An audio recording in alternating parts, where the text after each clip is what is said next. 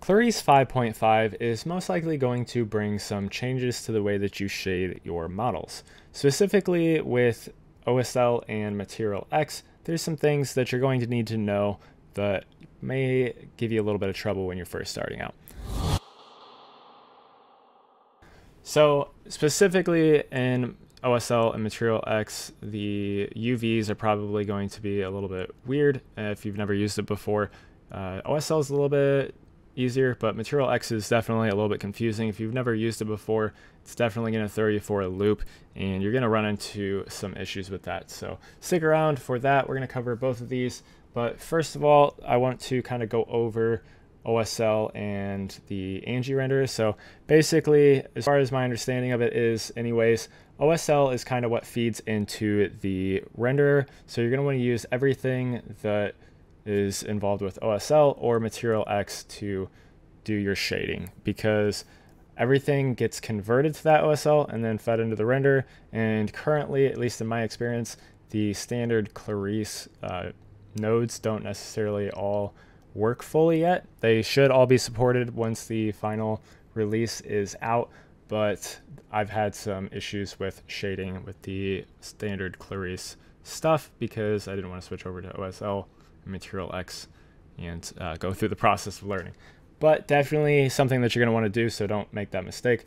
Before I jump in here, this model is just from Quixel Bridge, so if you want to use this model, it's just an old stump from Quixel Megascan, so you can go ahead and download that. It will cost you a couple of points, but it's a pretty nice model.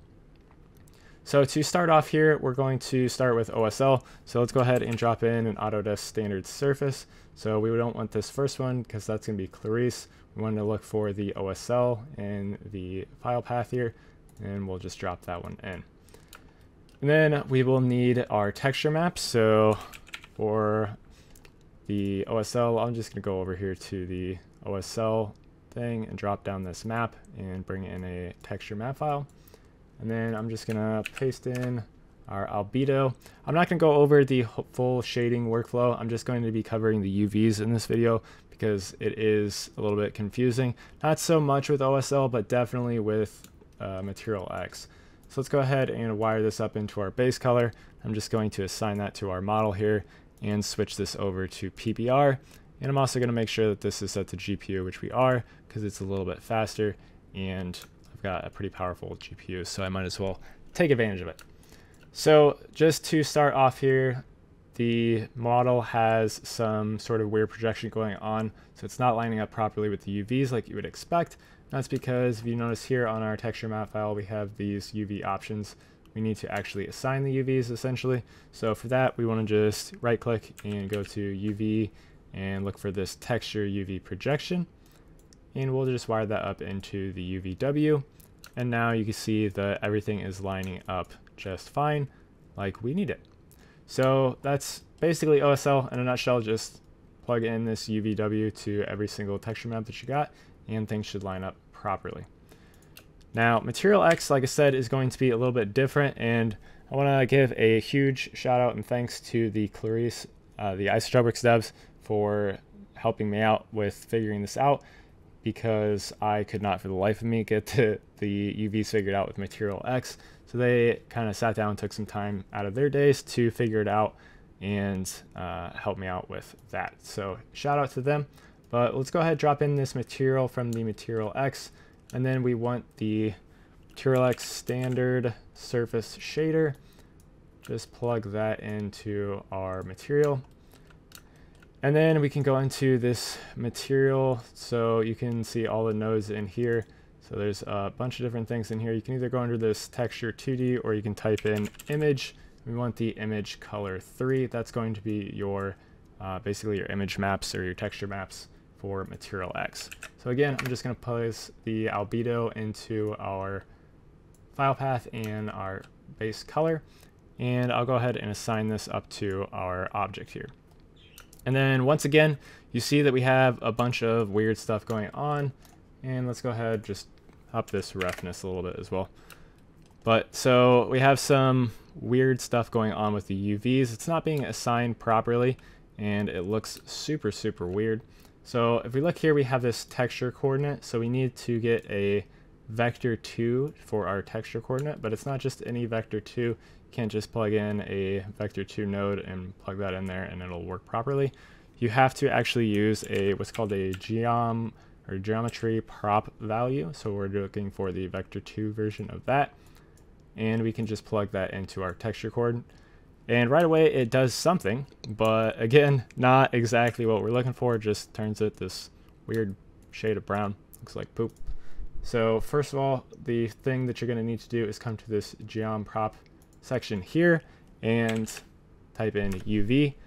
And we have, again, something going on, but not exactly lining up properly like we would expect. And I'll cover that here in a second. So if you've never used MaterialX, this is kind of going to be super hard to discover. I will look through the documentation to try and figure out kind of how to get UVs lined up and what we need to type in here. And there's really not a whole lot on MaterialX just out there in general, and the documentation is pretty poor. So I do plan on covering MaterialX a lot more as I continue to learn and use it more. So you can look forward to some of that because it is quite confusing. But as I said, we have our UVs somewhat being assigned here, but they're not working properly. Things aren't lined up exactly how they should. That's because, and as far as I know, this is what the Clarisse devs kind of explained, and it sounds, or at least my understanding of it is that this is a bug with the implementation into Clarisse. So hopefully this will be fixed in the future, or maybe it's not a bug, I don't know. But this is how you're going to get them to line up properly. So we're going to come to this math thing and come down to multiply, and you want this multiply vector 2. You can also do multiply and then come down to this vector 2 under the MaterialX. For MaterialX, you do have to use all of these nodes that have this little MaterialX symbol. You can't use any other nodes like OSL inside of MaterialX. They don't work.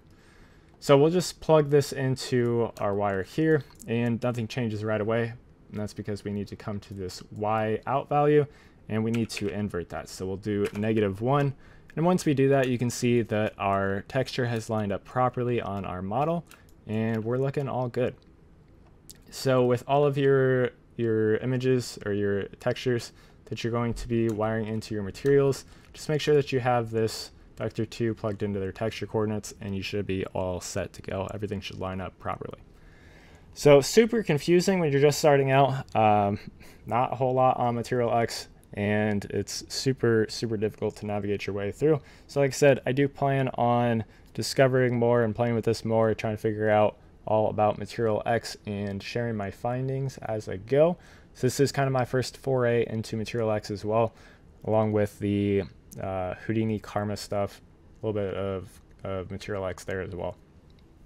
But anyways, I do have a bunch of other videos on my channel all about Clarisse, as well as some stuff on Houdini and Redshift, a little bit on Octane and Cinema 4D as well. So if you're interested in any of that, make sure you guys check out those videos.